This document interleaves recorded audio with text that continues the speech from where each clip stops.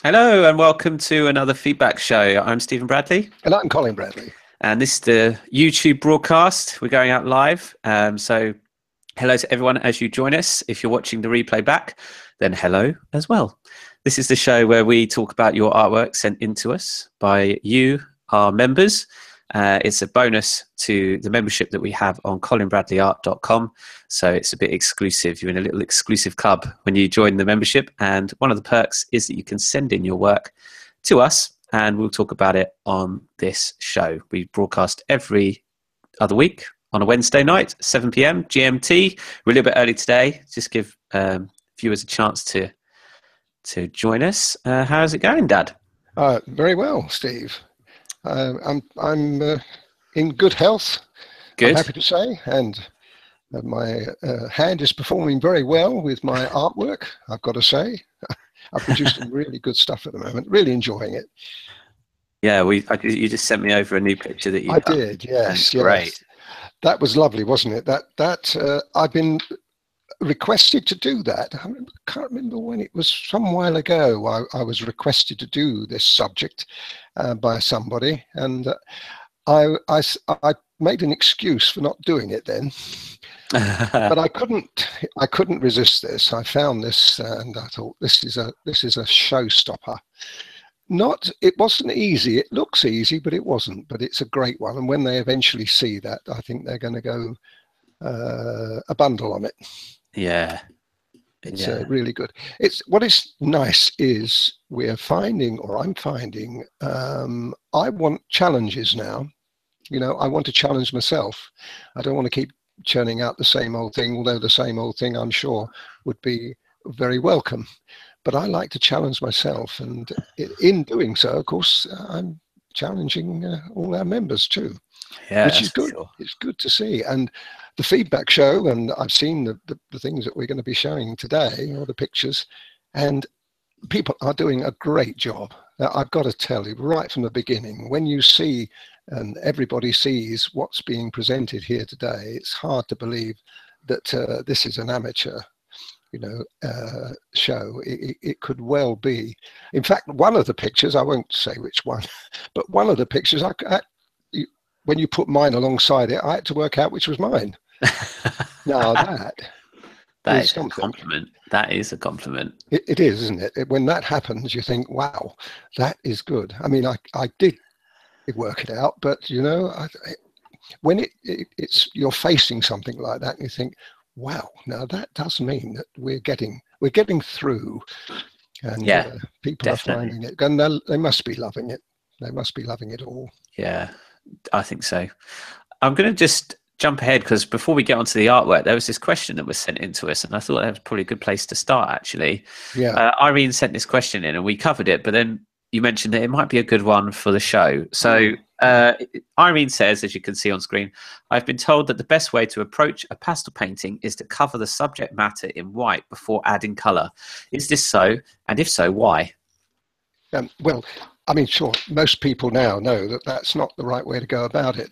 If you put white or any light colour onto your pastel paper and you try to add dark colours to it, for instance, you're going to make them wishy-washy, as people have found out. So you can't do that. No, that's not on. However, I think this is possibly applying, although I wouldn't do this, to pastel. We're talking about pastel, soft pastel. Again, I wouldn't do it, but maybe somebody has found a way of doing that, because soft pastel has a much higher pigmentation.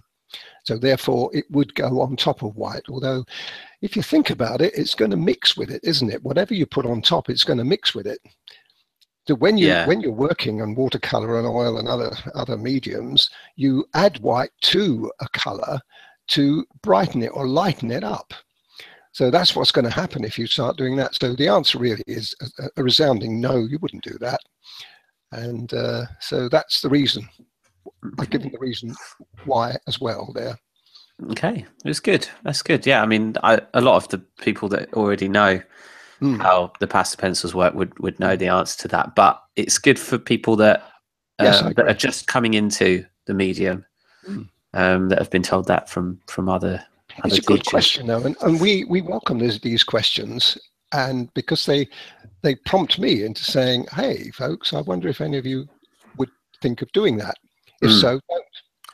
Yeah, well, we wrote an article in response to this actually and posted it on our blog. So you can go to colinbradleyart.com and hit the blog and find a more detailed answer. But that's it. Yeah. Okay, let's dive into some feedback. First one comes from Bonnie. Now, I can't remember which one. I'll try and find out whilst you look at this picture. What it was, who it was by. I can't remember. I should have written that down. Well, whoever it's by, it's a lovely picture. I love it. It's very impressionistic, and me and Impressionism go together very well at the moment. However, I have said on many occasions, Impressionism is a really difficult act to follow. If you try to copy that, it's hard, really hard, as Bonnie has found out. I think it's a Renoir. I think it's a Renoir. It says Renoir in the top as well. Yeah. A couple of things, though, that I would like to point out. First of all, very well done in terms of trying to emulate what you see. But there's a couple of things that stand out for me. One is the eyes are too large on Bonnie's picture. Now, this is critical. It's so easy to get caught in the trap of saying, I don't need to use square drawing, not for something like this, because it's an impressionist picture. Renoir didn't use square drawing, I'm sure, although we don't know that for sure. He may well have done. But whatever Renoir would have done to start off with, he would have proportioned right before he starts. You can't just go willy-nilly, oh, I'm going to draw this picture. You have to have some kind of plan. And if not square drawing, it would be proportioned out. So if you look at the eyes on Bonnie's picture, you'll see that they are quite a lot too large. Therefore, that's one thing that needs to be addressed. Now, you can't really do anything about it now. That's, if you try rubbing it all out, it wouldn't work. The other thing, Steve, is if you look at the shoulders, above the shoulders, now on the picture on the left, the actual picture of Renoir's picture shows like a mauve, white mauve halo above her shoulder. I don't quite understand why that was put there. I can't see any reason why Renoir should have done that. So bad marks for him there, because that would have looked better had he not done it. Anyway, I can't. You can't critique Renoir. No. Well, I would. I'd pull him up over that because there is no reason for it. There's no logic to it. But unfortunately, Bonnie's followed suit, but not only followed suit, but made it worse. You see what I mean? Yeah, I see. So anyway, these are things that are quite important to see and understand and think, what went through his mind when he was doing that. But still, ever so good. Keep it going. Keep trying, because I love that kind of work. As you know, we only ever done one, haven't I? The girl in the red hair. I can't remember what it was called now. But Holding anyway. a bouquet. Oh, that's right. Yes. Yeah, I love doing that, and I really would love to do more of it. It's good to branch out, you see, isn't it? And test Very yourself much so. with and I think it's the ultimate test to go into when you're going from realism to impressionism is really challenging. It's very hard. It's one of the hardest things. So full marks to Bonnie for that, giving it a go. Excellent. So moving down, this famous dachshund that we keep seeing from John. We did say send it in to us when it's done, and he did. And here you go. He says in his message that he shied away from doing the ribbons, as we mentioned on the last time. And obviously, the drawing the dog alone provided enough of a challenge. So that's good. Yeah. So we thought we'd show the finished result. Well done. It made a big difference, didn't it? And he's done a very good job of it too, considering you couldn't see the nose terribly well on the photograph. He's actually done a really good job of that. Yes. Excellent. Yeah.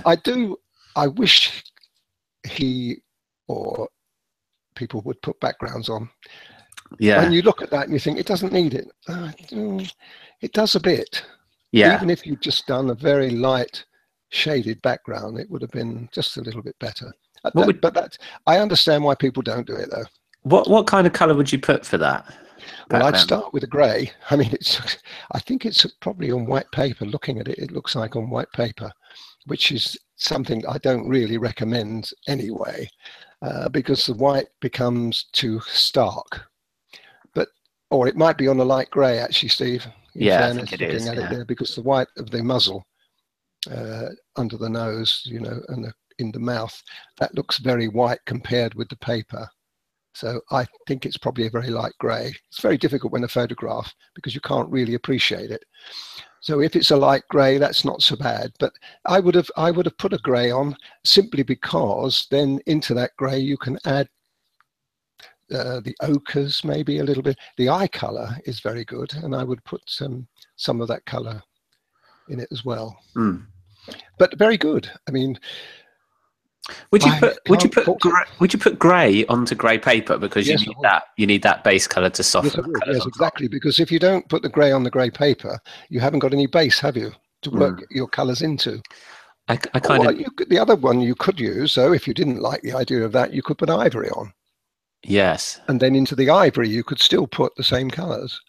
yeah, yeah. I did. I think I kind of knew that answer, but I thought I'd just show Yeah, it, no, just to share that anyway. For it's good. You've got to put a base colour, whatever happens. Otherwise, you're not going to get the richer colours, the Mm. ochres, and the burnt sienna. I imagine has been used there quite a lot.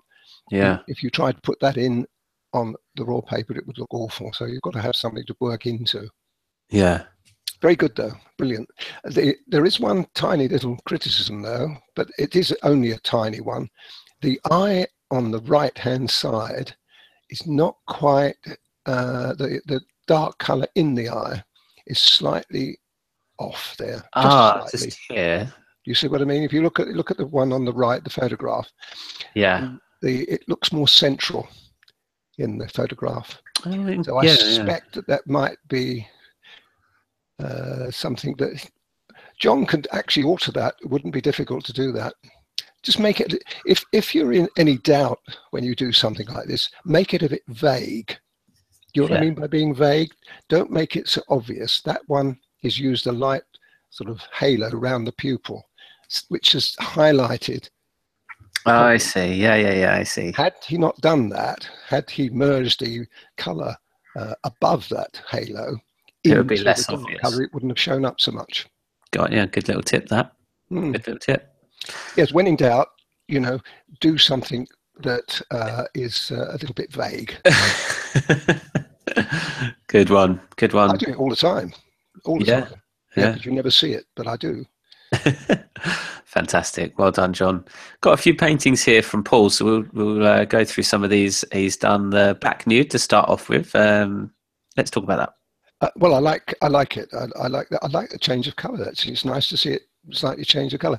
The only criticism I would have that is the hair. Now, hair is a nightmare, as everybody who tries it knows, and it becomes really hard to do. Why? I don't know why. I've never had a problem with it, so I can't really come from an amateur point of view. But I know hair is hard from my classes and people that have sent me work. It's very hard to do.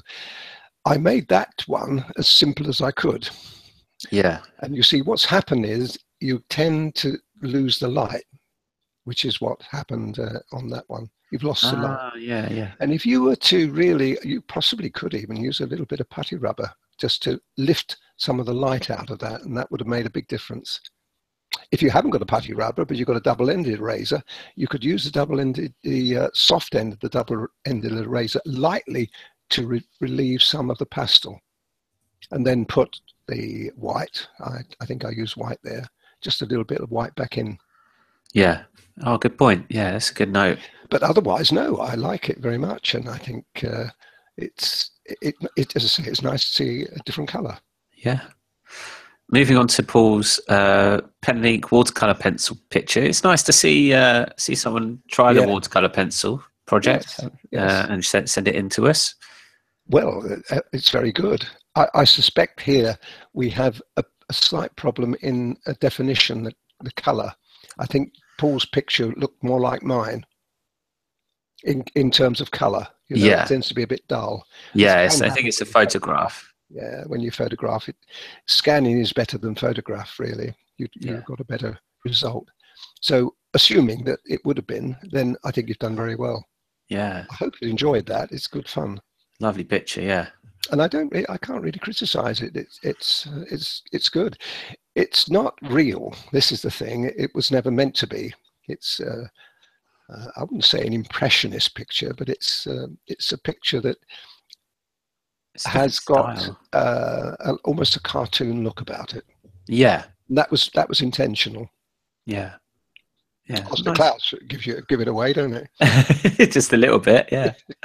These are some more from Paul. These are the free courses actually we have available on YouTube: the harbour landscape and the sunset. Well, I tell you what, I do love the harbour is great. A went a little bit mad with the grey on the clouds there. That would have been better had he not put the grey in. Okay. Yeah. But otherwise, very good. Water's good. But what I do like is the sunset. Look at the way he's got that water mirror finish in the water. Yeah. That is really good. That's a I double-ended love that. eraser, isn't it? Not a double-ended eraser. A colour shaper. It looks like a colour shaper Yes, trick. yes. It's something. It's probably I wouldn't have done it like that because you very, very rarely find open water to be that smooth. You find a pond maybe, or water that is in a lake. You sometimes can get that, but it's very rare you get open water with no ripples or Yeah. very little movement in it. But nonetheless, I'm not knocking it. It's very good. Yeah. Very good technique. Definitely. Fantastic. Okay, moving on to the next one. This is from Maggie. This is the Indian chief, one of the more toughest projects that we've had on the membership site. You wouldn't believe it if you saw that, would you? That it was a tough project. We've had some really good versions of this, haven't we? Yeah, it's really, really well done. Exceptionally well done on the face. That I know how hard that is to do, and I think Maggie would have spent quite a bit of time on that, looking at it. Yeah, it looks Really like a good. lot of time's been taken over Not a the lot wrinkles. I can say that maybe the feathers are great. The feathers are wonderful coming out of the that sort of I don't know what that headband. Yeah. Really good. I really feel that is a very commendable picture. Yeah, not a lot to Well, say really. I So, know. I wouldn't. All I would say to Maggie is keep it up, yeah, yeah, and fantastic. that is it. That is would look really nice as an exhibition piece if she ever gets around to exhibiting it. She'll Yeah, get a really, really lot of good comments on that. I agree with you. I agree. Okay, good. Oh, we'll move on then. This came from Wendy, sent us an email. The barn owl was the project, Uh-huh. and then we'll get onto this. So let's talk about the barn owl first. Okay. Well, the again, this is a hard. The feathers on the barn owl are really hard. We've had many people try that and have failed with the feather. So well done on the feathers. The eyes need adjusting though. What's happened in the light in the eye? The one on the right of Wendy's picture is okay. Yeah. Leave that alone. It's the other one that's slightly off. It's first of all, it's too large. It needs to be raised a little bit. If you look at mine, you'll see where my light is on mine, and it's a little bit too obvious. So I Okay. would say redo that eye slightly, not the whole eye, just the light. Just try to pinpoint the light as I've got it in mine. Yes. It Yeah. probably would be better to fill that in with pastel, the browns, and then remove a tiny bit of it if you've got a pencil eraser, and then reapply the white. And that would have, after all, that is not a bright white, and it was never meant to be. So it wouldn't really affect it too much if you just lightly erased it and put a bit of white in. Yeah. It would look better. It does at the moment spoil the picture, I think, where it is at the moment. Again, it's like the other picture you said. Your attention's drawn to it, isn't it? So That's right. again, if you can just sort of just add put a little bit in it to draw your attention to you know, to not to that section, and you won't see it. No, and I think it would make a big difference too there. The other point that I would like to raise with all of these pictures that of mine, they're basically, what happens is the artist doesn't see the light, the shadowing, very well. If they see it, they don't put it in, and it's a fearful because when you start putting greys into the dark color, especially that grey and that brown, which we use for that as a shading area, it does scare you a bit. But it's worth trying it, because without it, you get a flat picture. I always think of these as being as though they've been ironed. They've got they're flat. Yeah. And this happens when you lose the dimension through the shading. Yeah. Critically important, the shading. So I would say there, if Wendy would like to get a grey out again, and the brown, I think there's a grey and the brown with those two colours, add a little bit more colour. Do it gently to start with, and gradually increase your pressure. Yeah, get a bit more shading. Make a big difference to that. Yeah, but it makes it a bit more three-dimensional, doesn't it? That's right. That's right. Yeah. Okay, good. Thanks, Wendy, for sending in the picture. She also sent in a picture of her dog Sam. Just saying here, long email there, but she wondered if you could do it as a lesson. This picture here that we've got in the top right. Obviously, she'd love to do it, but I thought that we'd include that and the reasons why we can't actually do that picture. Do you want to elaborate? Yes, I will. Well, the reason is, to do a picture at all, I have to consider 2 or 3 things. First of all, I have to consider, is it a picture that everybody would like to do? You know, is it a subject? Now, I know Wendy would like to do it, and I'm sure there's lots of people saying, oh, no, I'd like to do that. But across the board, you have to be careful that you want a picture that is going to be universally accepted. The second thing is the photography side of this is critically important. Now, that's not a bad picture, I've got to say, but it's not a great picture, not photograph-wise. Therefore, it's going to leave, if you look at the nose itself, you'd have to guess a lot of that nose. Whereas if it had been professionally photographed, you'd have a little bit more detail to work with. Now, the other thing is you'd have to make slight adjustments to the eye. The eye on the left is larger than the eye on the right. Now, this is not because the dog's odd, it's just the way the photograph's been taken.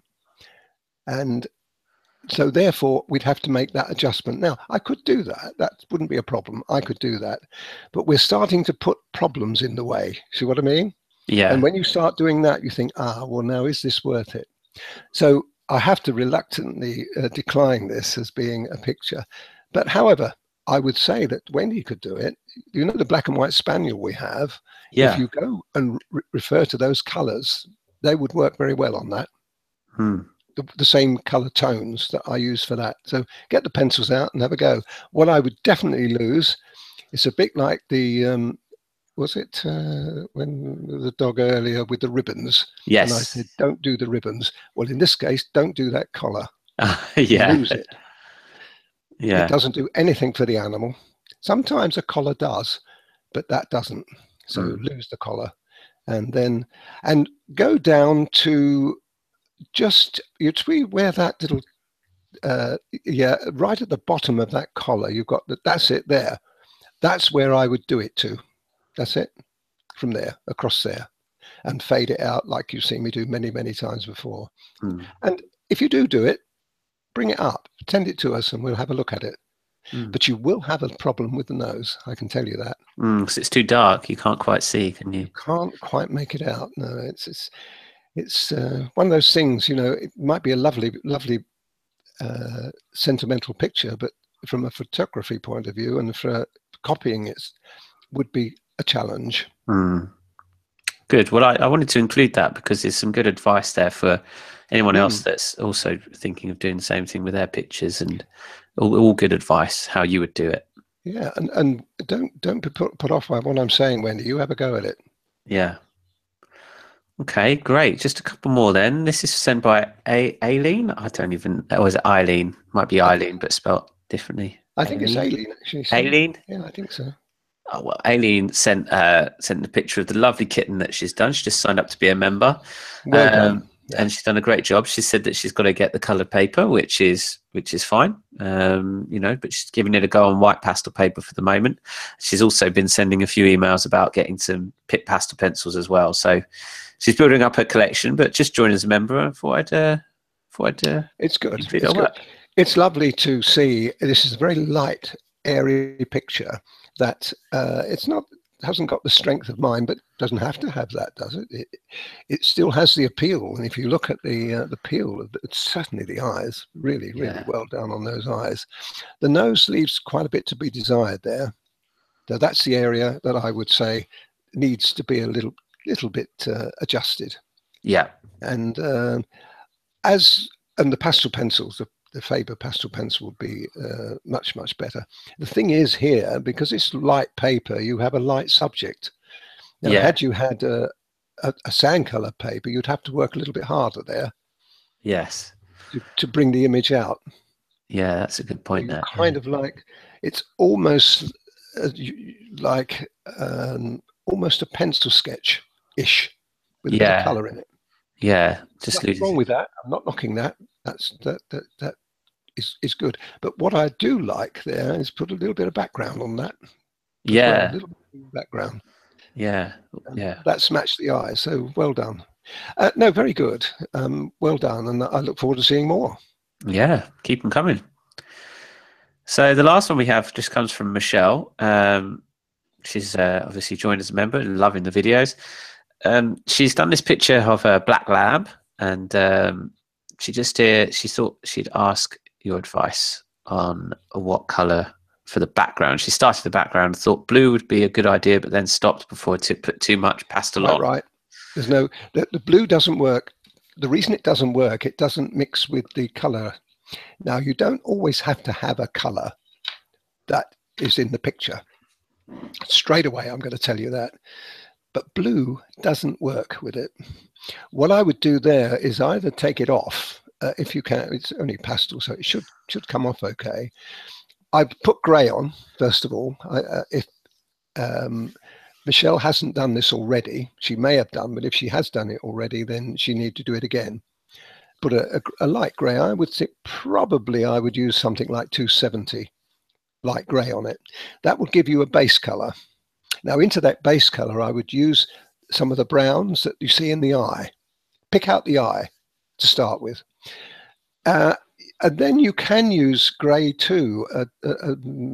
Some of those eye colours would look good with a grey background, a mid-grey background too, rubbed in.